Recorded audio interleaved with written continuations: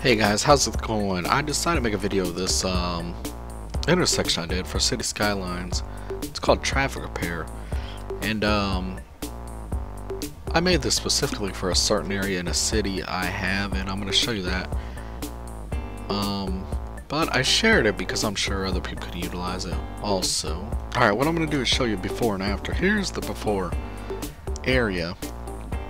It's going to be this area in the water. I'm going to use the asset.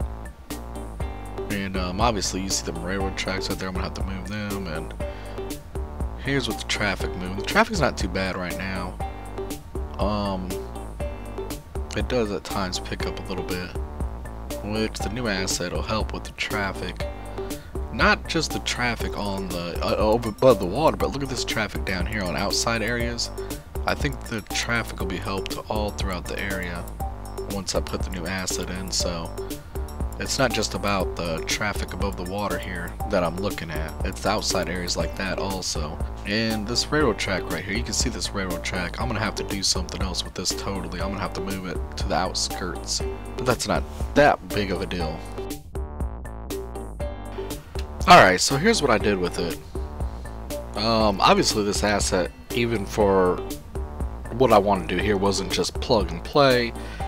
There's this railroad right here. I had to move that to the outside. You can see what I did with the railroad. But worked out pretty good. Got all the roads I wanted to connected. Here's with some traffic flowing now. That's what it looks like from above.